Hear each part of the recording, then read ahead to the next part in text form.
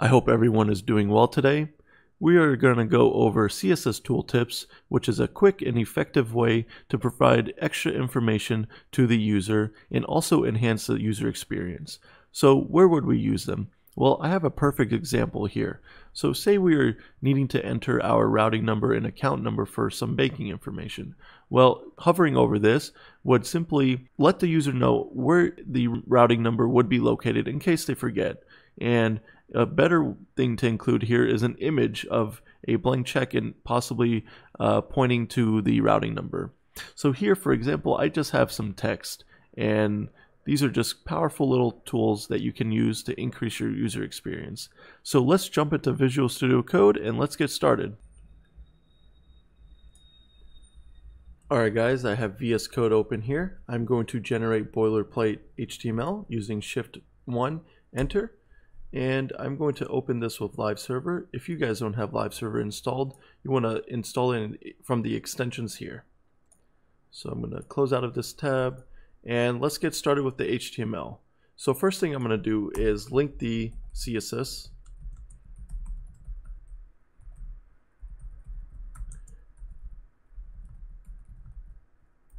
Okay, so now we are going to have a section. And inside the section, we're going to have a label. And this is just going to say routing information. And then we're going to have a p tag, which is just going to hold the question mark. So now we need to add some CSS to get them in line together. And we're going to also push this down and increase the font size so you guys can see it better. So in the body, I'm going to have the font size as 30 pixels. And I'm going to push this down by 10%. Okay, so now in the p tag, let's add a class. We're going to add a class here of Tooltip. In the Tooltip class, there's going to be quite a bit of going on. So first thing we want to do is use display inline-flex. That will get the items inline. And now we want to shrink the question mark and make it look like the tooltip. So let's add some background here of white smoke. Sorry, the tooltip will not have any background. It'll just be transparent. And we'll have a border here of 2 pixels solid RGBA 000 0.55. And then we are going to add border radius of 50%. And then now let's increase the width of this to, let's say, 15 pixels and the height to 15 pixels as well. Okay, that is extremely small. Let's do 25.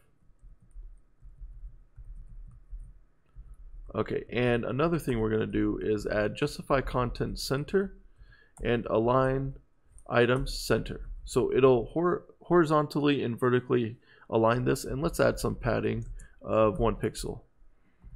Okay, so now I'm going to push this up. So I'm going to use position relative, use bottom to push it up of 20 pixels, and that looks good to me. So also we are going to use color here to match the border with the question mark.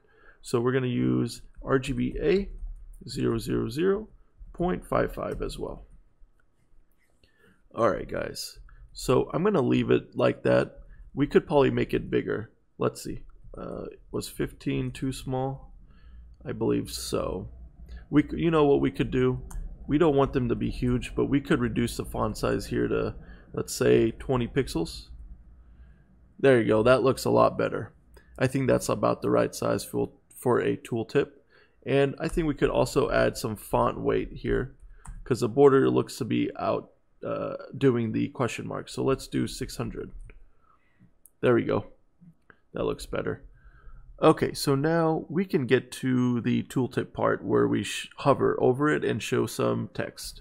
So here we are going to use something called Pseudo Elements.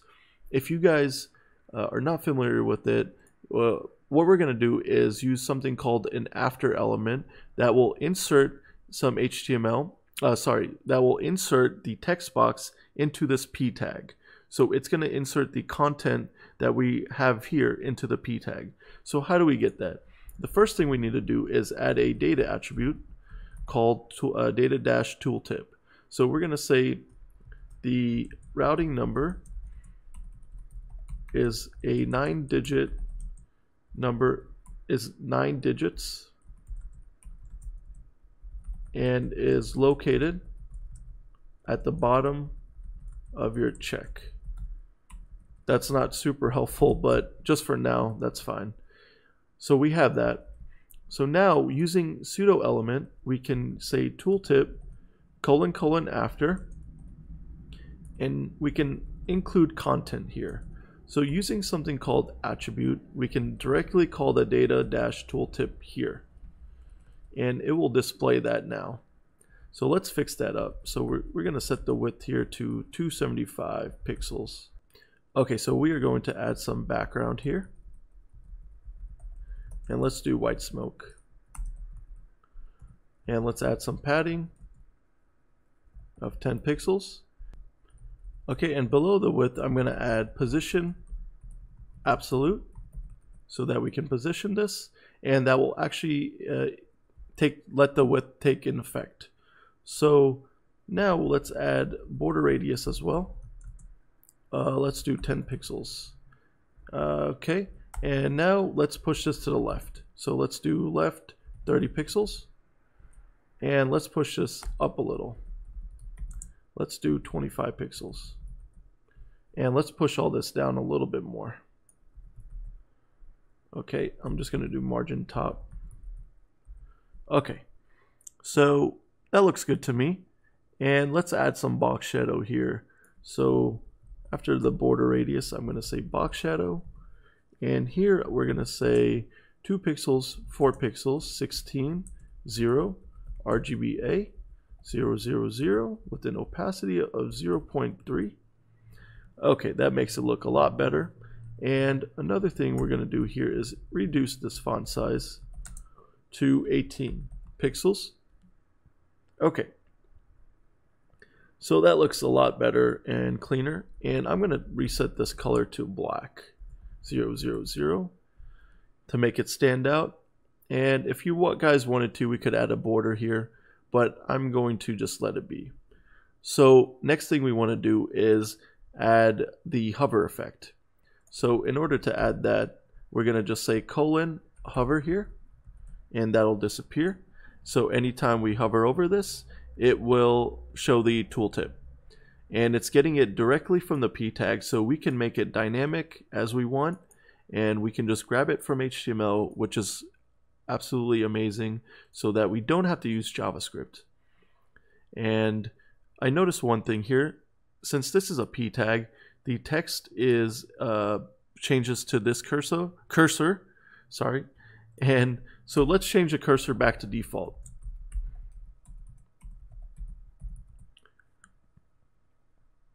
So when we hover over this, we now have the default cursor. And I wanted to show you how easy it is to create another one of these. So we can add a section here. And now I'm just going to have a label and say account info information.